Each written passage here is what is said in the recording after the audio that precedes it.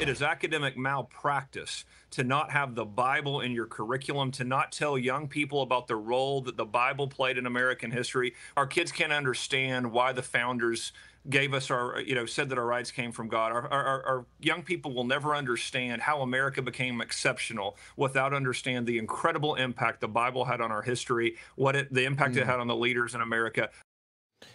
Oklahoma teachers now required to teach the Bible and 10 Commandments in their classrooms. Quote, an indispensable historical and cultural touchstone, no matter if it upsets the left. Joining us now is a member of the Superintendent's Advisory Committee. It's Father Stephen Hamilton. Father, thanks for being with us this morning. So, what a fascinating move. And in many ways, an unassailable position to maintain that the Bible is a foundational document for the United States of America. It's interwoven, faith, Christianity, it's interwoven into the Declaration of Independence, the Constitution of the United States. And we can't really educate kids pretending like it doesn't exist. Very true.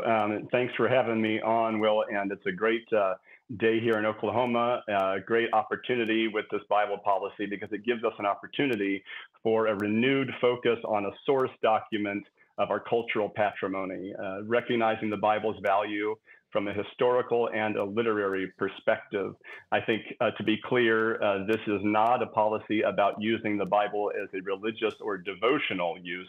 Rather, it's an academic study from a historical and literary perspective and not a devotional perspective. And I just think, because I want to move forward to what's the inevitable controversy around this, but I do want to underline what we're both saying here is if the idea of a separation of church and state is to pretend like the church is not in existence and didn't play a historical role, then you're really not giving an accurate view of the past, of reality. You have to acknowledge the existence because it was so foundational. But then we get to the controversial part, Father, right? And that is, okay, but what about the separation of church and state? Here's what the Interfaith Alliance says. This is blatant religious coercion.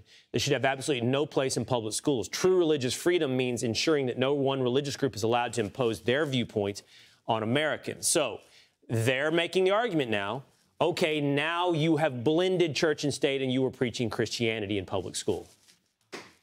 And that's an argument, frankly, that everyone expects. And it's a legitimate question. I would be the first person to say this is a type of robust debate we ought to be having.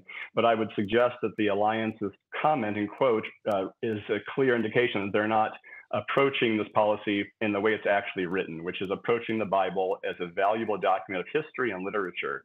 Their comment is all about indoctrination of a religion. It's all about formation in faith or devotional use, and that's just precisely not what this policy is.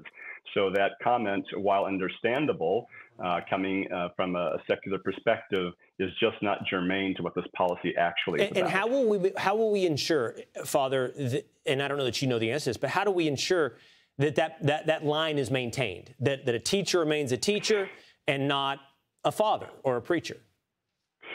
Right. I want my kids in my parish to learn about God and faith and to be formed in it from their parents, first of all, and from me and my assistant clergy, not from someone in a public school necessarily.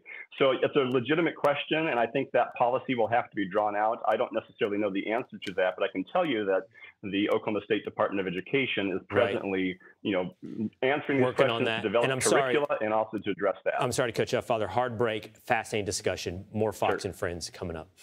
I'm Steve Ducey. I'm Brian Kilmeade. And I'm Ainsley Earhart. And click here to subscribe to the Fox News YouTube page to catch our hottest interviews and most compelling analysis.